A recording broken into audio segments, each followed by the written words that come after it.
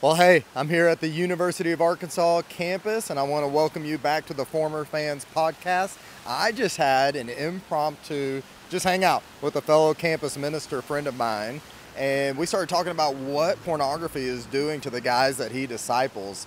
And the conversation was incredible. I just stopped him. I was like, bro, why are we not recording it? This stuff is gold and other people need to hear it. So you're stepping into an audio-only podcast where about halfway through our conversation, we just pushed record and just started shooting the bull. So I hope you're blessed by it. I want to thank you for being here, and let me know what your thoughts are in the comment if you like more things like this.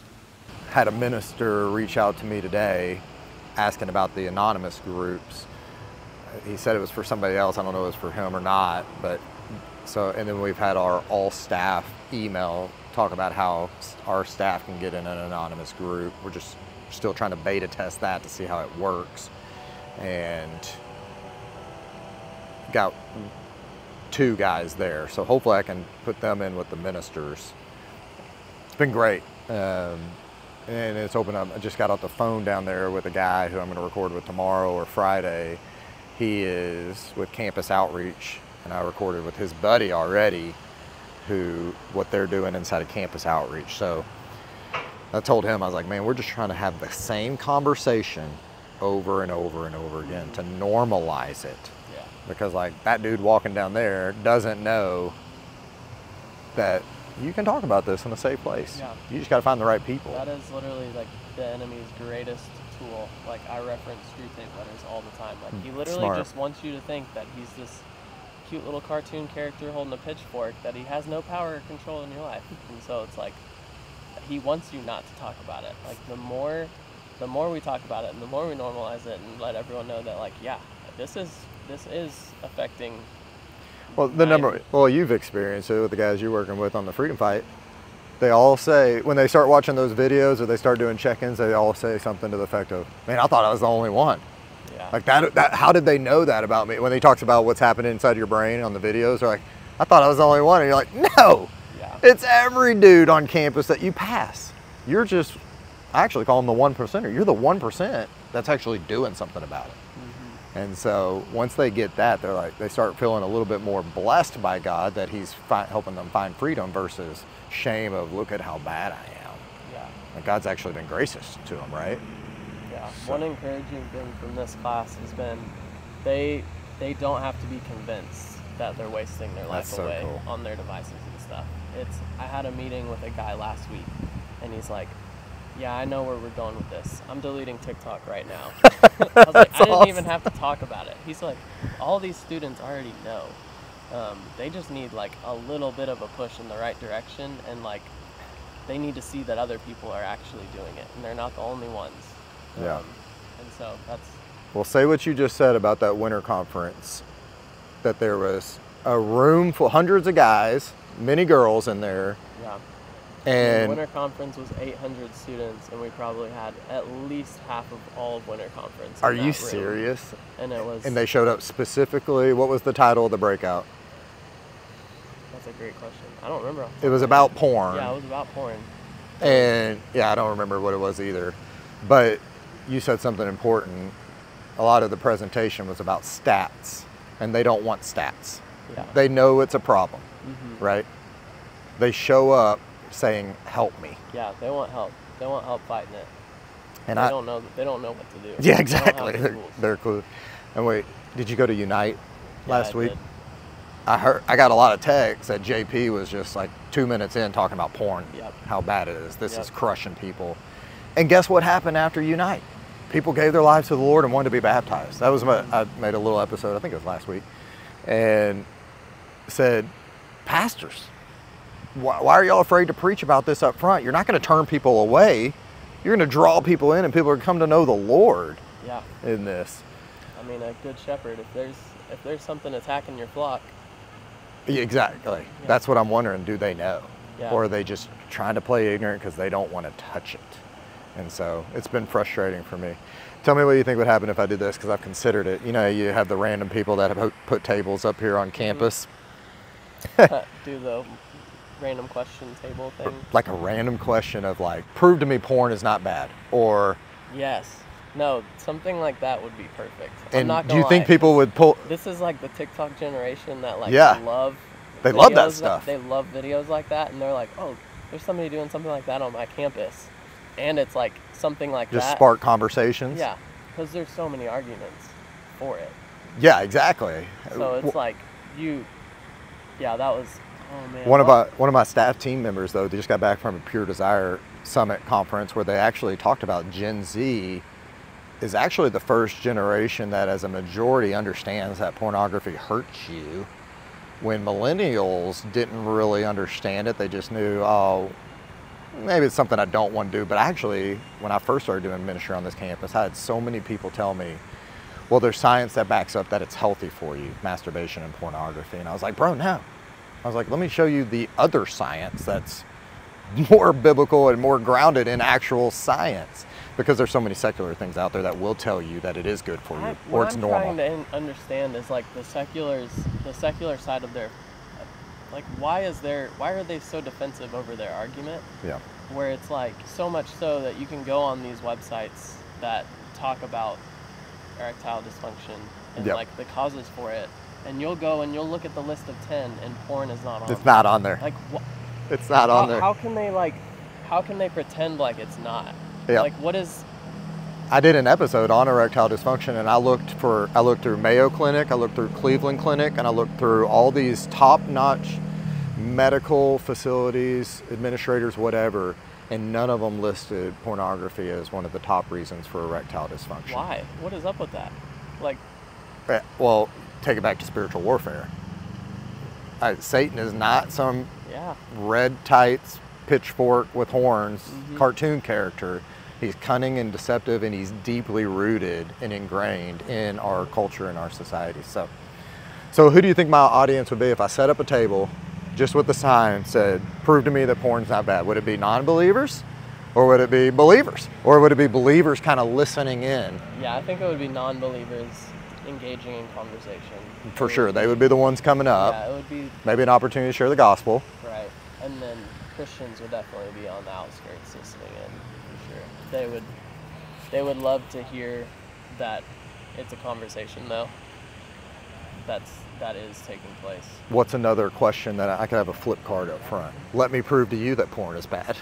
Or what would engage the Christians, do you think, to come up to the table? Because most people don't want to touch anything. They're like, I'm not even going to go sit at that table because then everybody's going to think I'm this way. I think your one question is the right question. Okay. Yeah. You want to be there with me that day? Yeah, sign me up. Let's go. We're going to need an army of people. Dude. I might need protection. You can be my security. I see all those muscles. Well, I want you up there. I mean, I love to hear all the stuff you got going too with all the students on campus and the other leaders. You said 50% of your group that are being discipled, at least 50 are in sexual wholeness groups. Probably particularly going through the freedom fight. Yeah, I think that it is really encouraging too, because I know of several students that I'm personally discipling that like literally 100% have found freedom. Wow. Of simply just, I think they're in this culture that just knows how much they've been affected through COVID. Like this is the generation that lived through COVID through high school and middle school, and it's, you know, they were 16 coming out of COVID. That's crazy. And I think they just know the effects that it had on them, and they're just like, I don't want that. Like, I don't want to live in that, just being cooped away, like stuck behind my screen. Like, well, you know, through Freedom Fight, like the answer is community. The answer is people. Well, it's interesting you said that. They're probably seeing freshmen that were probably really young that during COVID maybe it wasn't that big of a stuck, and they don't realize what they're getting into. But that's interesting you said that. So we have an opportunity. Yeah. With this generation, those guys that are finding freedom, what would you say is, how's their spiritual growth been like? I'm not kidding. It's kind of crazy. Like God's doing wild stuff on campus right now, and those same students that have their temptations and they want to be missionaries. Like, let's go. I'm not kidding. Like they want to go share the gospel. Like they want Christ to be known. Dude, that's what I'm trying to tell my supervisors and all other campus ministers, if I could give you one thing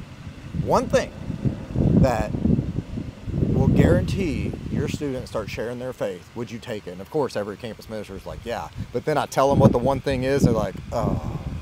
But then I tell like my supervisors, this is the number one thing keeping people back from missions. Yeah. It used to be parents. Parents didn't want their kids to go or go on staff or beg people for money. I'm doing air quotes right now. But now it's pornography. And what you just said is proof in the pudding. Because how can you go share the gospel with somebody when you're, and talk about the freedom Christ gives when you're enslaved over here and you don't have a way out? Yeah, that's definitely Satan's trap. He doesn't want you to feel worthy. You're not worthy enough. Before you brought this up with your students or created this culture, how many students do you think had these conversations or had a way to find help? Could they find help before? Is Yeah. that what you're saying? Could they, or did they have a way where they like, if I want to stop porn, this is what I would do? No. No. No. And a lot of them were a part of churches before this, right? Right. Yeah. Even if they're being discipled like before now, they would have to be just crazy bold and like spill the beans is what they would feel like. They just have to spill the beans to their discipler and be like, oh, I hope he doesn't reject me. I hope he still wants to disciple me. And like. And an 18-year-old doesn't have the balls to do that. Yeah. So you gotta most of the time it was just they still tried to. Satan keeps telling them the lie that they can fight it on their own. Right. You told me that y'all have pushed the sexual wholeness groups extremely hard, not in a like aggressive or a mean way, but like you saw that. Is it because you see the importance of it? Why did y'all choose to try to get so many guys in Freedom Fight? Yeah, I mean, for sure. That's just part of so many guys' testimonies that I've seen, including myself, of like. That's awesome. Yeah, I mean, I had a season of my life where I felt like I stopped hearing from God, and it was because God was like, well, I already told you to do. I already told you to do this. I gave you the answers that you didn't like it. So you gonna keep going your own way, or you gonna try mine yet? That's you gonna awesome. start following me, or you gonna let me take control and actually believe and trust that my way is better than your way? That's awesome. Or you think you got it? And so I think that's part of my testimony for sure. And so I know that that's the norm. That's what I just got off the phone with that guy, and I told him, I'm like, we're just trying to say the same story over and over again, and it brings God glory. And it's just a bunch of broken people that God's redeemed, and he's using them to go redeem other broken people because he loves us and he's good. Yeah. So, dude, that's awesome. God likes to use his people to build his kingdom. Yeah, exactly.